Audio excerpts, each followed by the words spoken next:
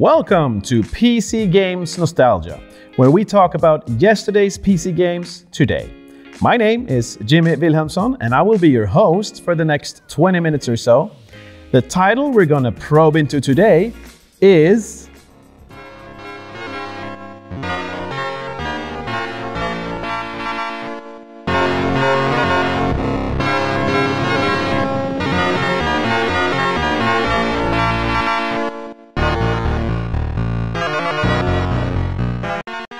Each time we bring a guest from the game industry to our digital studio, and today's honored guest star is Fredrik Wester, chairman of the board of Paradox Interactive. Welcome, Mr. Wester. Thank you very much. Really good to be here, and thanks for inviting me. Thank you. May I call you Fredrik, by the way? Of course you may. Fred is actually, most people say Fred, so I would suggest you say that. I am most people, so I will call you Fred from now on. Tell me, this is the first time we have a chairman of the board, and actually the first time we have someone from Paradox Interactive also. What do you do? What does a chairman of the board do? Well, I guess it depends on who the chairman is. I mean, my background is, I used to be the CEO of Paradox before. I used to be the executive VP, so been running the company more or less for the last 17 years, together with others, obviously. I haven't been alone. Wow. So in my role of chairman, I overlook a lot of business development stuff, looking at if we want to buy other companies, for example, and also leading the board work on a daily basis. So it's a little bit of everything, but it's still, most of my days are filled with work for Paradox Interactive. So I'm not doing many other things actually in my work life at least. Okay. Then I'm a parent as well, and that's probably half of the time that goes to that. But are you still involved in any way in the game development? No, unfortunately, I haven't been in the game development for the last 5-6 years, almost at all, because the company is now so big. We're close to 600 people that the game teams are so much bigger today, and they need specialized people are a lot better at what they do than I've been in my entire career when it comes to making games. But in the early days of Paradox, I also worked in operations with the games as well. What kind of games did you work operatively in the old days? Hearts of Iron 2, for example. Okay. I was a part of the games team. I didn't do a lot. Like, I wasn't super specialized. I was still doing the marketing and sales stuff, but I was involved in the meetings and parts of the game design decisions. Together with Johan Anderson, our legendary game programmer, we together designed the Doomsday expansion pack, for example. And I did a lot of work on the first Crusader Kings game. And, well, if you take 15, 16 years back, a lot of involvement in the games that were made. Speaking of Crusader Kings, you just recently released Crusader Kings 3. Keep your enemies close. The first step in avoiding the trap is knowing it is there. How was that received? How were the numbers? You don't have to tell me the numbers, yeah, but is it good or bad? No, it's been a fantastic reception. It's been the highest scoring game that Paradox has ever released, with a 91 on Metacritic, which is considered a Metacritic must play. Wow. I've been playing the game for the last 6 months, and only in the last 2 months, over 80 hours spent in the game. So I can vouch for the game personally as well if needed. So, but I'm also a huge fan of what we do, so I might be a bit biased. And I'm also the biggest owner in Paradox. I might be biased for that reason as well. So you might be. Don't listen too much to me. Listen to what other people are saying about our games, not what I'm saying. No, I haven't played the third the Crusader Kings, but I did actually play, and this is true, I did play the board game last weekend together with a bunch of friends. We were 5 people, full house, playing the board game. You didn't develop the board game. That was a publishing house called the Free League, right? That's correct. Yeah, it's unlicensed. Exactly, unlicensed. And even the board game is really good. I'm a board game fan also, and I have to say, I am not biased that much, and it's a great game. I mean, it's you have different eras and you have different kinds of kings. I played, of course, William the Conqueror, who is brave, pious, and cruel, and dim-witted. I was dim-witted. Oh. And I also married a stupid wife. Yeah. genetically inheritable traits, stupidity, I think. So it's good. It's good. Exactly. Speaking about, and this is quite elegant, speaking about William the Conqueror, the game we're going to talk about today is Defender of the Crown from Cinemaware. Yeah. Yes, that's a pretty nice transition.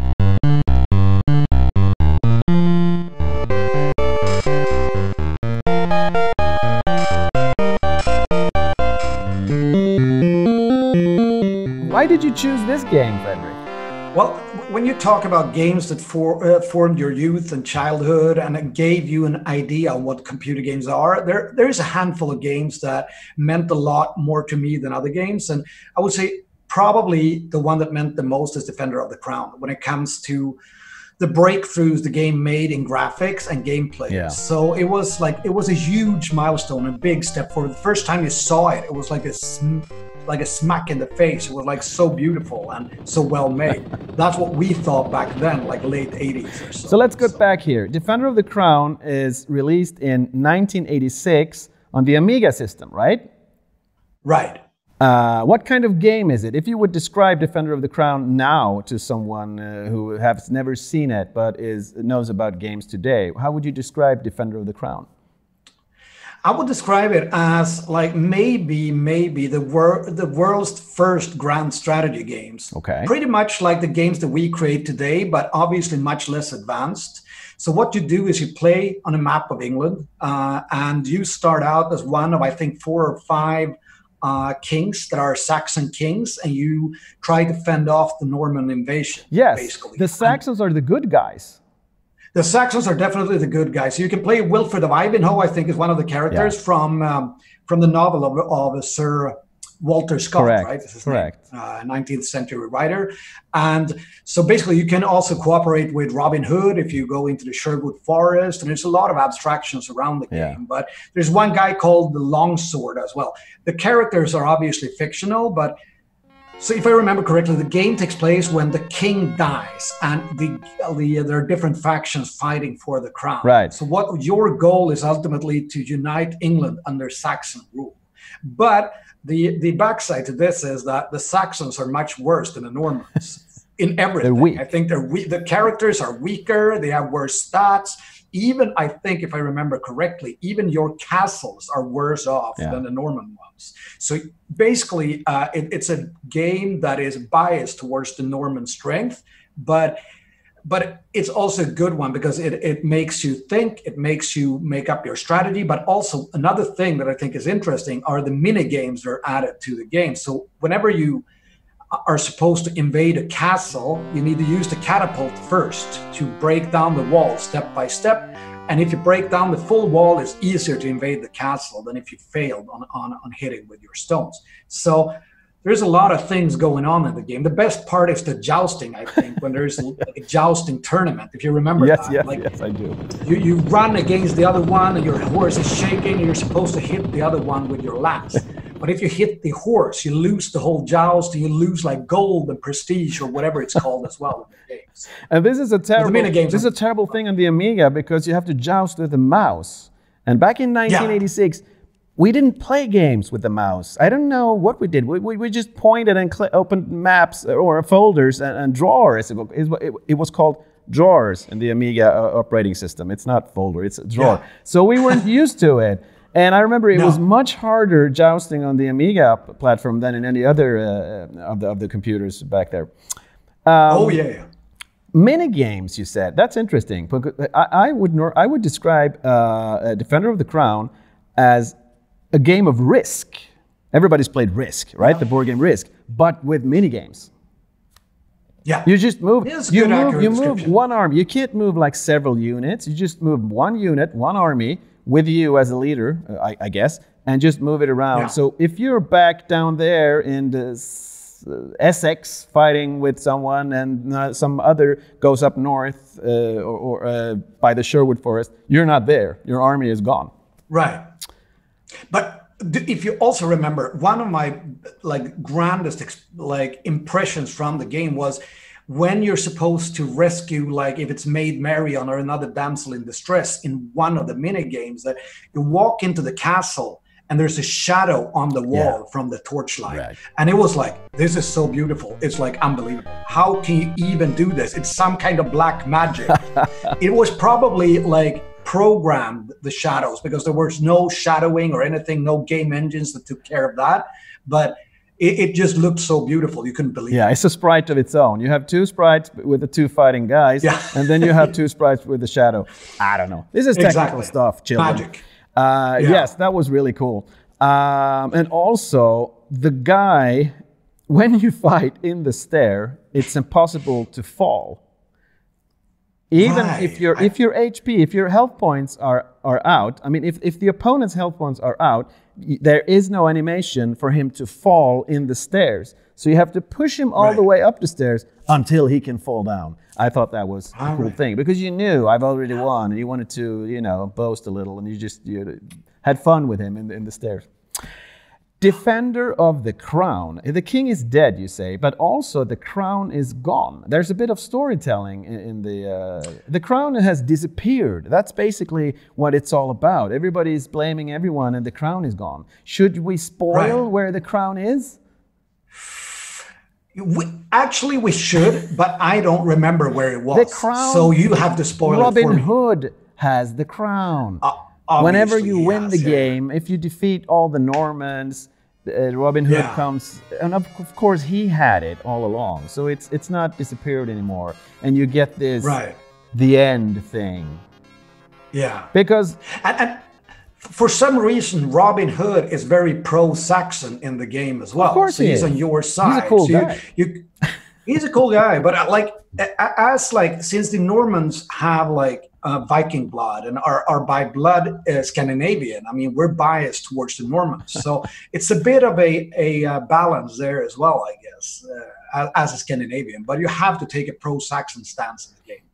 You don't like that. I can see it in your eyes. I don't know. The jury is still out there. I don't remember it as a kid, though, because it didn't matter. But nowadays, I'm like, is this really correct? You know, it's like... There is another thing. Back in the days, what we did play in 1986 was definitely not games that competed with movies. But that was what Defender of the Crown was all about. As a matter of fact, that was what the developer Cinemaware was all about. Cinemaware, this was their first game.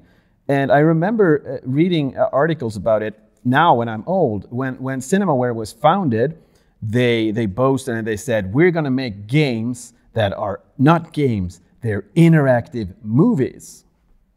So Defender of the Crown was actually, it was, I told you before, like you said, when you win, it says the end. It's all set up like a movie. And I think on the back of the box, you had popcorn and other things to make it really feel like a movie. And the cover, you remember the cover? It was kind of green, and two knights were fighting, and there was a damsel in distress in the middle. This was 1980s, so you wouldn't make a cover like that today, but it's still very iconic for the whole Cinemaware genre. Yeah, compared to the covers that were out there during these days, the cover on Defender of the Crown was like magic. It was like an Elmore drawing, basically.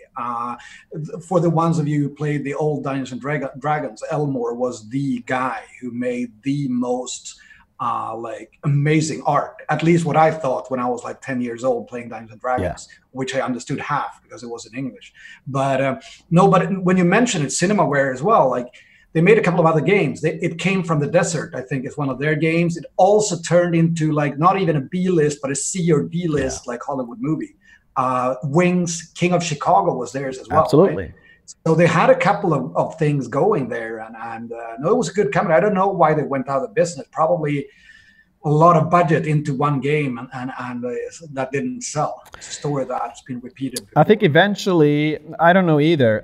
This is just a guess. I think they went bankrupt in early 90s, actually, or mid 90s. I absolutely don't know. I haven't checked this out, but I guess other game companies caught up.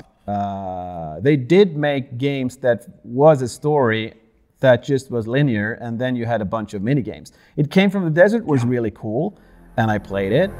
The desert, unchanged for millions of years, yet witness to a biblical prophecy come true that one day the meek shall inherit the earth.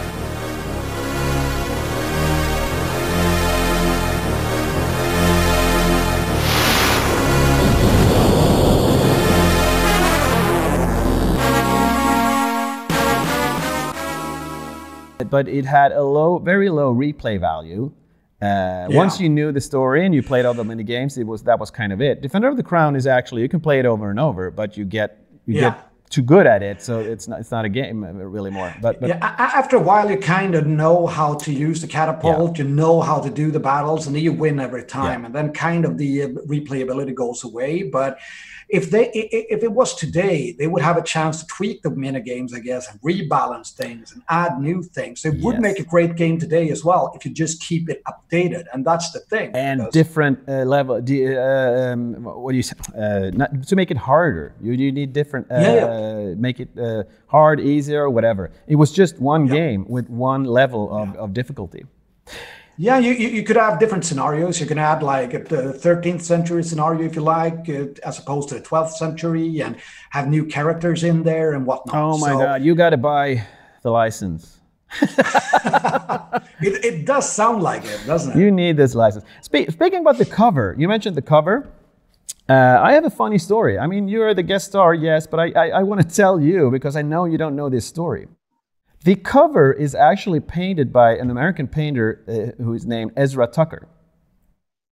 And he is kind of famous today for his animal paintings. He's a really good painter. So I found out that he was the painter back in 2013. And I interviewed him.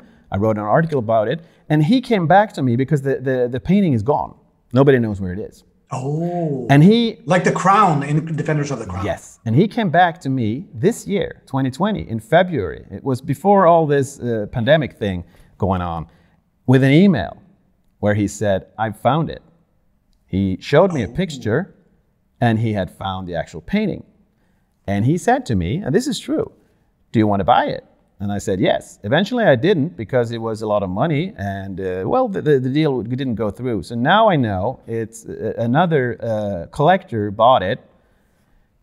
So it's in good hands, but the painting exists. It has been found. Nice. Yeah, I can see the fire in your eyes. Yeah, that's nice. I was just going to ask how much you wanted for it, but it's gone now. We can talk after this show. I think that's classified information, but it's out there. Yeah, cool. I mean, speaking about covers, I'm into the other track of Crusader Kings again, another medieval game, obviously, that is kind of, if you want to be generous, is similar to Defender of the Crown. The first cover of Crusader Kings was actually made as a painting first as well, and then digitalized from that. Okay. But on the painting, the Crusader holds the sword in his left hand. Okay. So what we did in the digital image was to mirror image it, so it looks like he holds it in his right hand.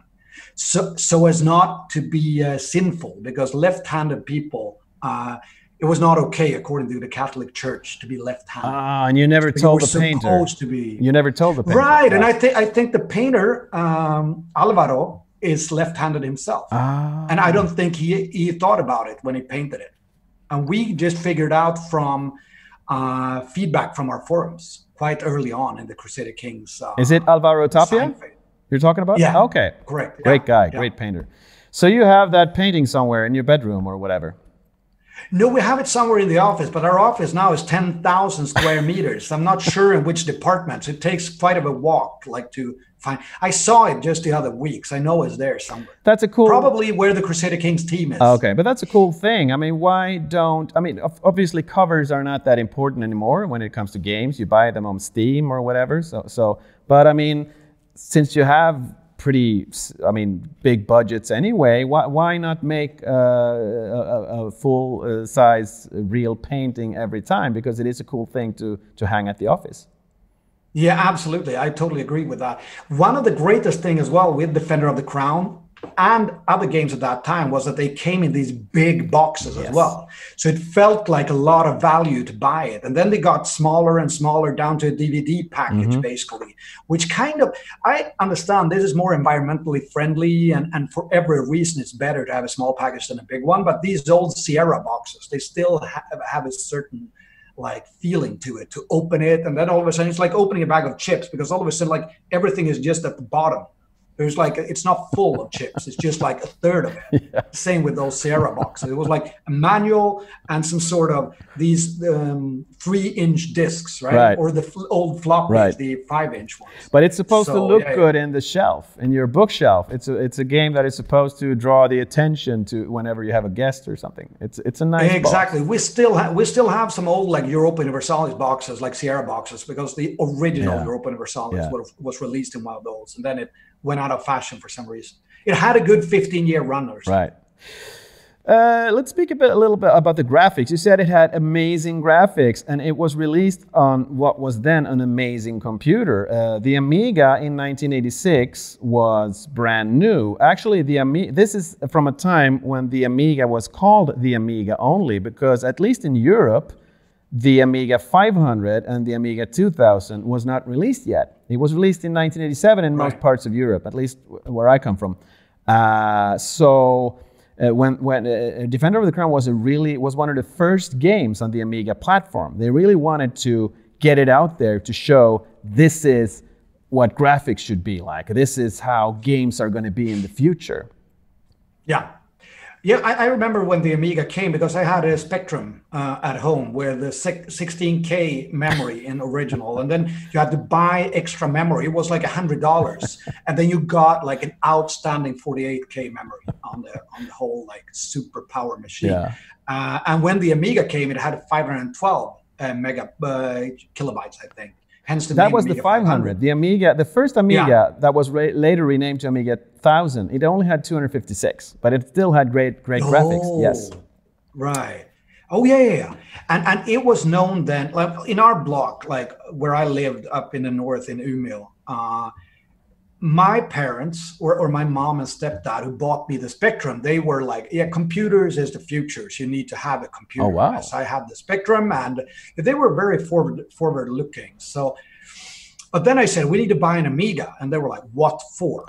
And all of a sudden I realized I had no good selling points for it, because the only thing I had to sell was the graphics. And I knew they were not going to buy it. So it was kind of one of those awkward moments you should have prepared better for, with like telling them about all the good programs that the Amiga had, which it really didn't, because I didn't know about them at least. So I didn't get an Amiga, but a friend of mine who was just a couple of blocks away, he got the Amiga because his dad always wanted the newest like tech stuff.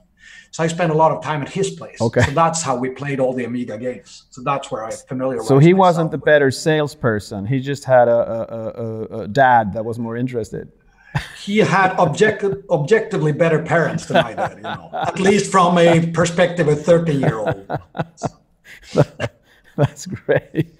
So that's how I familiarized myself. We spoke a bit about the Fairy Tale Adventure as well, which was another game that was just mind-blowing. Yes, on a previous discussion, Fairy Tale Adventure. Maybe some other episode we will talk about that also. That's a good game as well. But then it was known as the machine or the home computer that had the same graphics as an arcade machine. Yes. Which was totally mind-blowing. Yes. It really didn't have that, because the arcade machines were still like bigger and could handle a lot more power, obviously. But we were used to going to the mall, play Gauntlet, play Double Dragon, or whatever arcade games you played, and then you had to spend a fortune to even get to the next level. I sucked at Gauntlet, while my older brother, he could play Gauntlet for a full day on 5 krona. So we were very uneven in our family in terms of skill on games. So Defender of the Crown was perfect to me. You could play it over and over again until you actually won the game instead of paying for it. So that was a new experience. But the Amiga wasn't like the arcade machines, as you say, but it was getting there, because Cinemaware was an early company that invested in the Amiga. A lot of companies didn't, because they didn't believe in it. It was very expensive. The other company that was heavily invested in the Amiga was a competitor of yours today, Electronic Arts. Yeah. They released, among other things, something called Deluxe Paint, which is, of course, a paint software that is actually the predecessor of today's Photoshop. It had a lot of features back in 1985, 1986 that was not available to the PC platform or the Windows platform until the 90s. actually. Yeah.